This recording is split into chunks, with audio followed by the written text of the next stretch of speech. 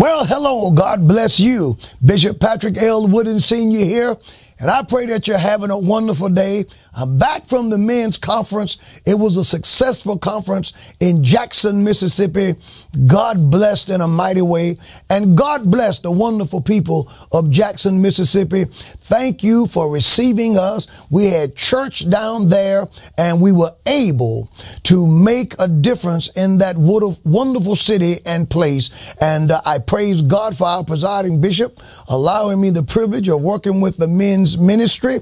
And I thank God for my cohort, our co-director, Bishop Michael B. Golden Jr.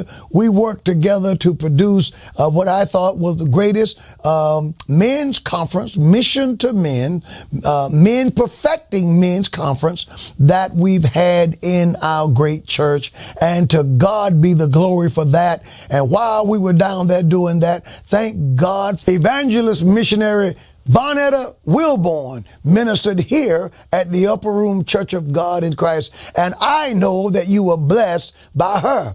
Well, tonight I'll be back in the saddle, and I have some things that I want to share with you. I tell you, these are some unusual times in which we live, and I am grateful, my friends. I am so grateful. I am so grateful. Can I say it again? I am so grateful that I'm anchored in Jesus Christ. Jesus is my anchor, and he keeps my soul. In him, I'm steadfast while the billows roll.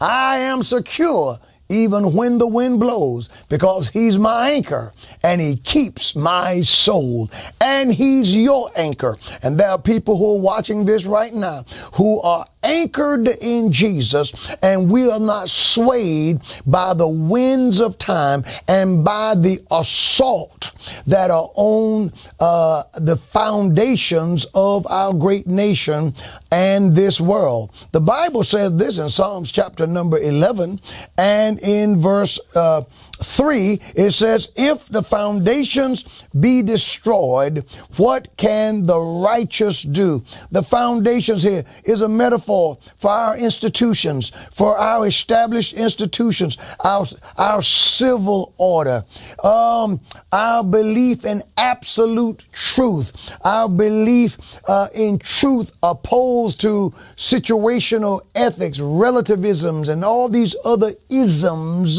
that are appearing in today's world. I was just taken aback when I learned that our current press secretary, Karine Jean-Pierre, I hope that I said her name right, Karine Jean-Pierre, here's what she said. Speaking of our children, the children belong to all of us. White House Press Secretary Karine Jean-Pierre has drawn angry reactions for commenting that children, quote, belong to all of us, end of quote, at an award ceremony held by the, and you know I don't call them gay, and lesbian alliance against defamation. While speaking to, of all people, GLAAD, she makes the statement that our children belong to all of us. Jean-Pierre made the comments during an interview with Jezebel magazine. Now there's a name for you for a magazine. Jezebel magazine at the 2023 GLAAD Awards, weeks after President Joe Biden said there is no such thing as someone else's child. And our nation's children are all our children. She's advocating for children to have increased access to sex change procedures which are banned or restricted in many countries. The activist organization Catholic Voice accused the Biden administration of working to destroy the role of parents at every turn. These people are coming after the foundations of society.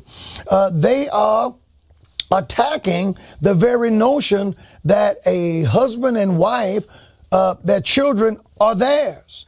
That single mom's child is hers, and they are attacking the single parent, that single dad. The children is his. They are attacking this so that they can give rights to children. Listen, it's not that they want to take care of children, but they want to give rights to children so that children can make decisions on their sexual reassignment surgery. Mrs. Jane Paris, and I want to read something to you from the organization called Catholics Vote, accused the Biden administration of working to destroy the role of parents at every turn. In a comment provided by the Daily Caller, Dr. Stanley Goldfarb, board chairman of the medical group Do No Harm, said that children can't make informed judgments about these sort of treatments. Jan Paris is correct that the state plays an important role regarding children. Dr. Goldfarb said the role is to protect children from abuse and from their own inability to make good judgments.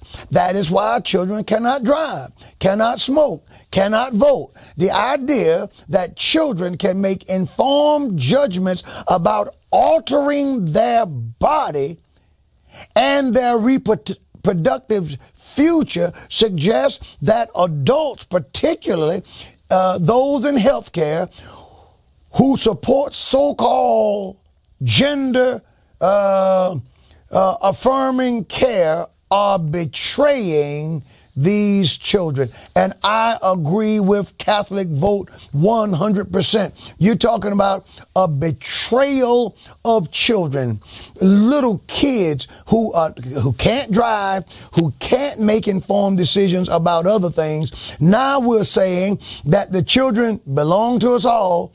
So now government is taking the place of mom and dad. Government is taking the place of God. Government is taking your place. And now government knows what's best for your children. This would be laughable if it wasn't that for the fact that these people are serious. They are attacking the very foundations that causes civilization to be possible. We are defunding the police. We are giving special rights and special considerations to criminals. We have, in many cases, done away with cashless bail, and we're more concerned with the rights of criminals than we are with the rights of victims. We see an assault on society. But the question is, what can the righteous do? Well, the next verse tells us. It says, the Lord is in his holy temple. The Lord's throne is in heaven. His eyes behold, look at this, his eyelids try the children of men. What can we do? We can look up. We can look to God. We can turn to the God of the Bible. We can make our stand and declare God's truth, knowing that we have not been abandoned by the God of the Bible, that he has not relinquished his control over society and all of these other things. So my friends, I want you to be encouraged. I want you to continue instant in prayer. I want you to seek the Lord as never before.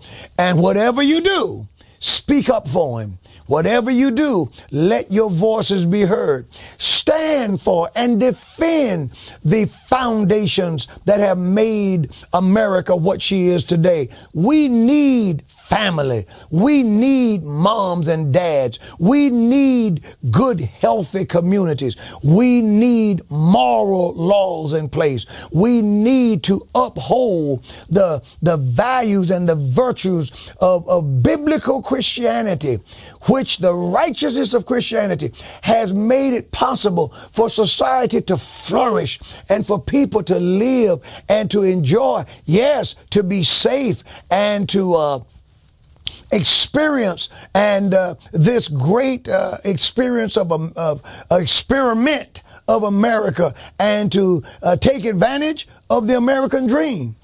So don't you be fooled by these wicked people who are coming after our foundations. And for my brothers and sisters out there who look like me as never before, I want to say to you, join the fight in fighting for these time-honored foundations. Let's fight for the role of parents.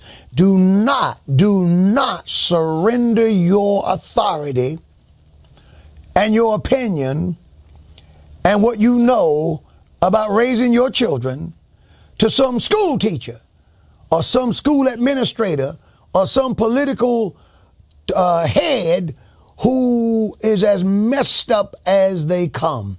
Do not allow any politician, regardless to your political persuasion and regardless to the party that they represent, don't let them talk you out of or talk you into accepting the garbage that they are trying to sell you today.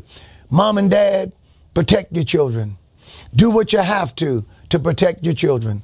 And if they're pushing this gender reassignment surgery, if they're pushing the child can get the abortion pill without mom and dad even being made aware of it, if your child is in a school where the child can go to school and all day long pretend to be a sex that they are not, and the teachers not tell you, and somehow or another you find out about it, look, you cancel whatever you need to cancel. You downsize. You get a cheaper car. You live in a cheaper home. You get the basic cable, if cable at all. You do what you need to do to get your kid out of that school, put them into a private Christian school where that child will be taught the same values that you teach them at home. See, the school is supposed to reaffirm what is being taught at home. And we send them to school